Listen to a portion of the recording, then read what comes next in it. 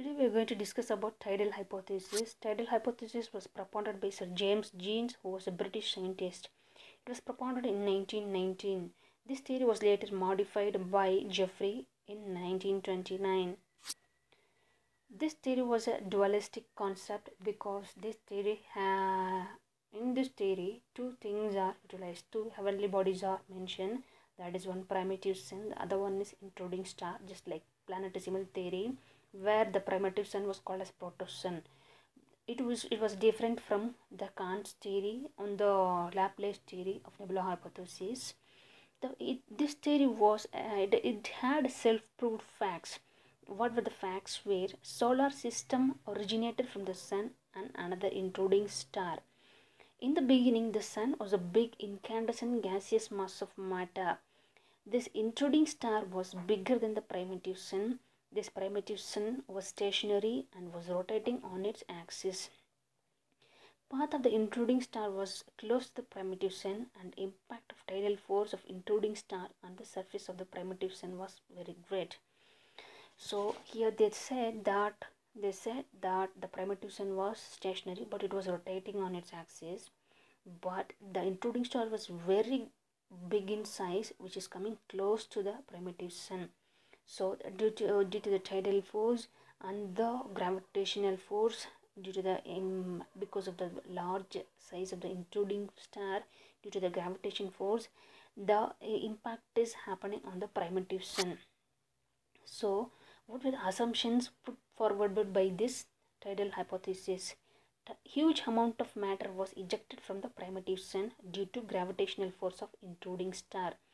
So due to this greater gravitational force, the large matter was ejected from the primitive sun. This matter became the building material for future planets. So from the primitive sun, a large matter is ejected.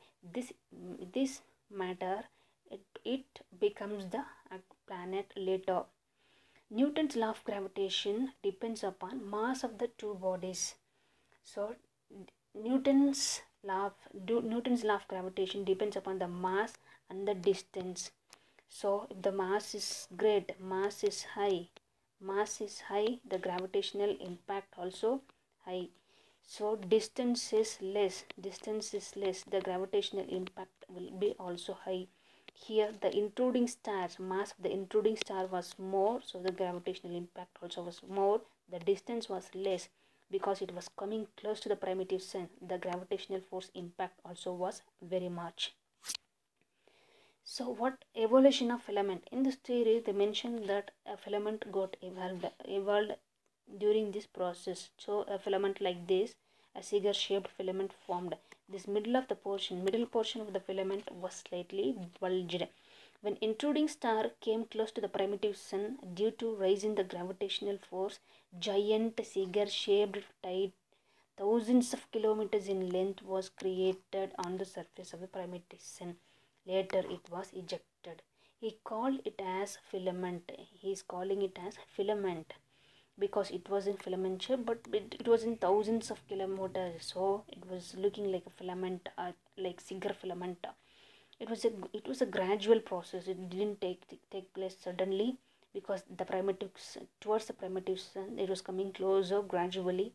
So due to the impact, these gravitational forces, it had happened. This filament formed.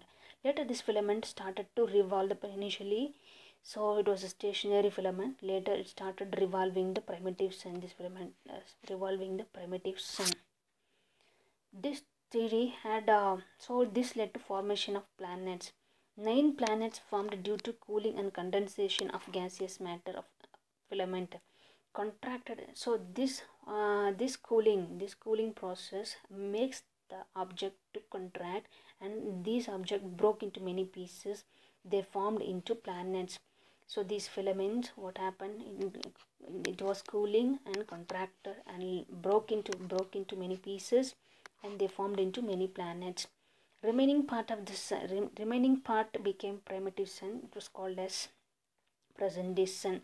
Satellites also formed through repetition of the same process, but the force was from the sun on planets. So the primitive sun formed the planets which formed due to the force of intruding star, but whereas the satellites formed due to the gravitational force from the sun itself. So this theory had some evidences to support the shape and the ordering of planets. The filament ejected from the primitive sun was cigar shaped. It was thick in the middle portion and thin at the ends. So as I mentioned, it was thin at the ends. The middle portion was thick. The ends were thin. So the middle portion, when we see here the planets like Mars, Jupiter, Saturn, these planets were large in size. These planets were large in size, but the end planets were small in size. Both the sides, end planets were small in size. So this supports this theory. And the other, ordering and arrangement of satellites. So when we look at the arrangements of satellites, according to this hypothesis, bigger planets remained in gaseous form for longer time in the space because their cooling took longer time due to their large size. Smaller planets were cooled and condensed within very short period of time because of their small size. Large number of planets were formed from bigger planets. So when we look at these large planets, they have many satellites.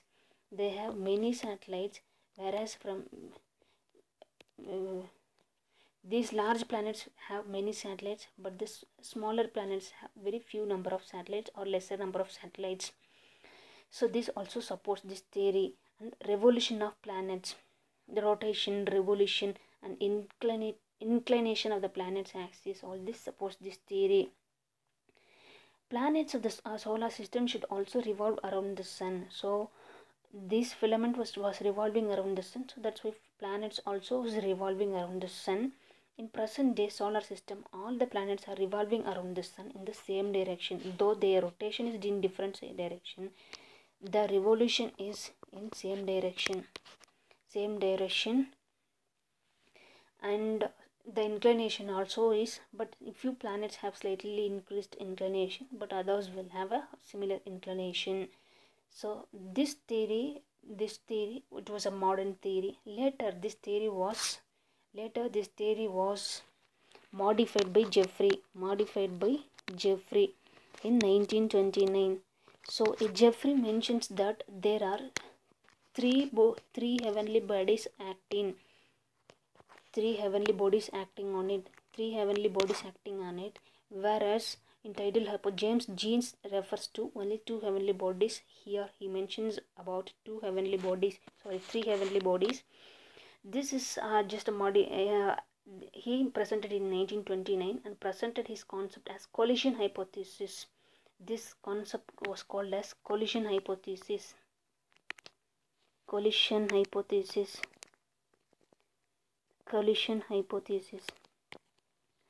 So there were three stars in the universe before the origin of our solar system. That's what he mentions. One was our primitive sun. Another one was companion sun. The other one was intruding star.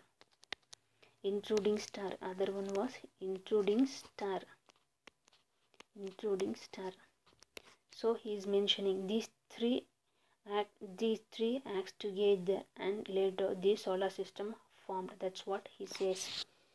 So this is all about Jeffrey's hypothesis, which is collision hypothesis. It was a modified version where he uses three heavenly bodies instead two heavenly bodies of Tidal hypothesis. Thank you.